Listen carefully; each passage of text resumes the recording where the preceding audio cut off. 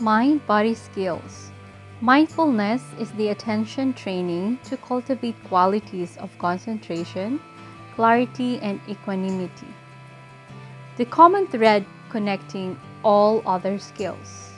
While relaxation is a technique to elicit the relaxation response in mind and body. Yoga is the movement and breathing strategies to synchronize mind and body and release tension. Positive psychology practices to cultivate and strengthen positive mind or emotional states.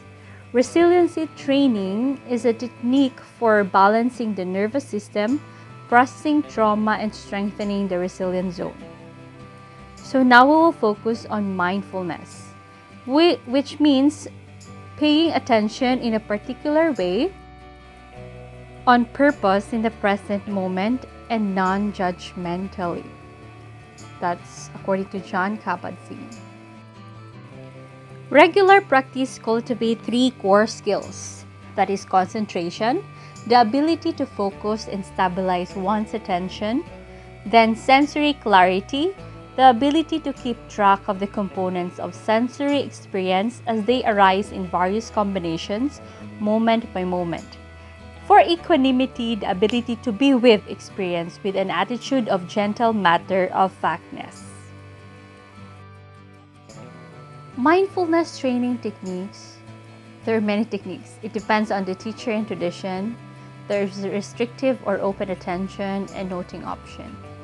For the beginner practices, it focuses on restrictive focus such as breathe meditation that you can actually listen in one of my videos. It strengthens core skills of concentration, clarity, and equanimity.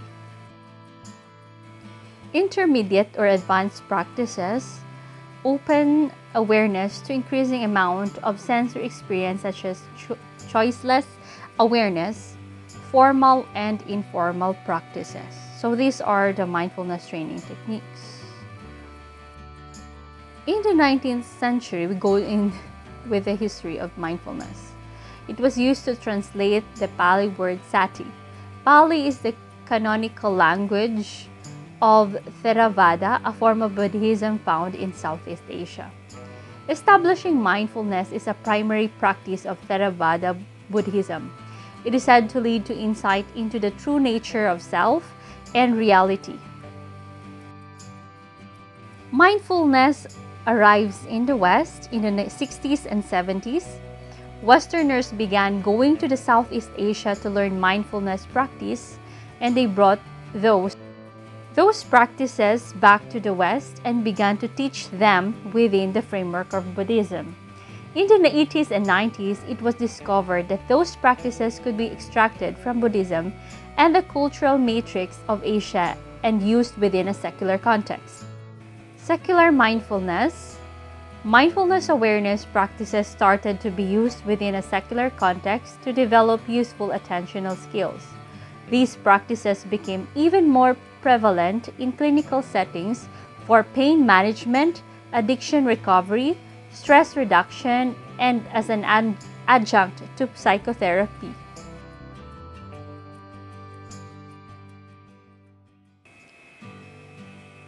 It is being understood that mindful awareness is a cultivatable skill with broad applications through all aspects of society, including education, prison system, politics, business, and even the training of soldiers. In Catholic view, grounding mindfulness practice in a true anthropology, the true nature of the human person.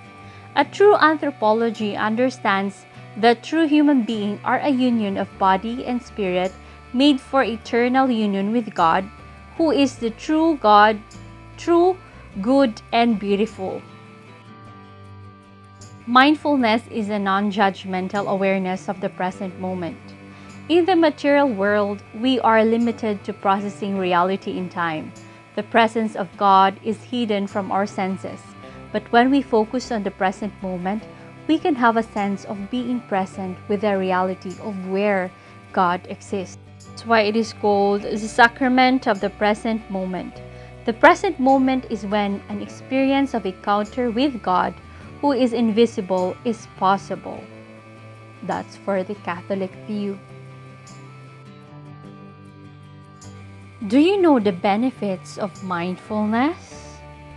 If you don't, then you will discover that it changes the brain in positive ways. So we will learn now how it changes the brain. As you can see here in the picture, the science of meditation. So mindfulness involves 6 neuropsychological processes that lead to a person's meditative state of self-awareness. That is non-attachment and decentering, letting go of the ego, the intention and motivation, the attention regulation, changing behaviors or attitudes, the emotion regulation, the sense of empathy for others. So that shows how the brain changes in positive ways with meditation.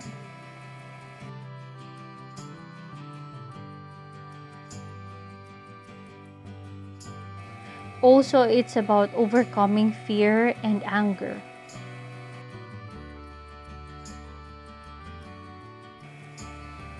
Recent research in neuroscience shows that we have the power to influence our brains.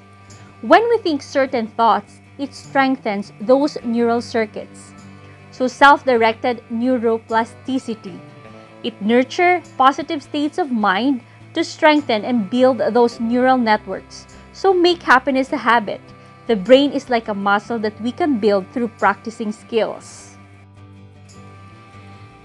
Meditation affects our brain in a positive way through impulse regulation, emotional awareness, compassion and empathy, forgiveness. There is evidence with regards to compassion cultivation training in Stanford University School of Medicine. So mindfulness helps our brains and balance the nervous system. So you can see here the stress response in the body where amygdala controlled during the stress condition. So here you can see the neurotransmitters, dopamine. The body has stress response. For the central nervous system, perception is narrowed, there is imprecise memory, block learning, there is fight or flight response, there is a muscular tension, ready for action, the jaws clench, the body braces for action. For the autonomic nervous system, there is increased heart rate, so there is increase also of blood pressure, the oxygen need of the body also increases, and the breathing rate increases, respiratory rate. Also the palms and the face sweat, the blood sugar increases, take note of this, adrenaline flows, and there is difference when you are in relaxed state, especially in the prefrontal cortex, wherein there is decision making, regulation of emotion, and others.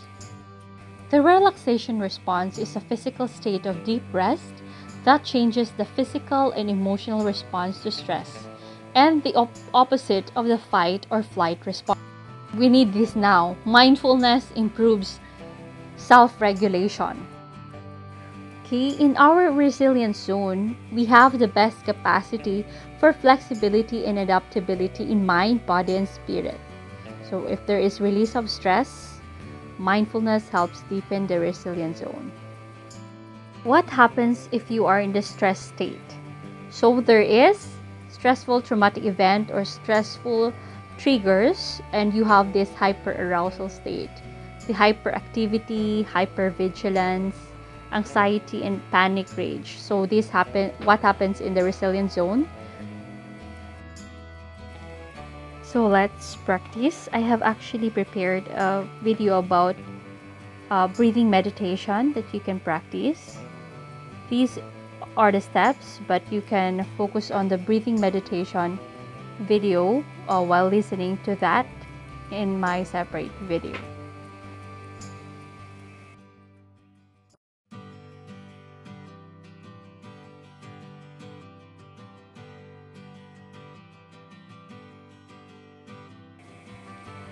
You can also have these mindful pauses wherein it takes 1 to 5 minutes. Practice slowing down, feeling the body, breathing more fully, and then let go. You can set aside 5 to 30 minutes meditation, yoga, art, and other mindful activity. So surround yourself with support. Get books, audio, phone apps, take mind-body class, and do meditation retreat. So thank you for listening, and if it helps, please subscribe to my channel. God bless. Thank you.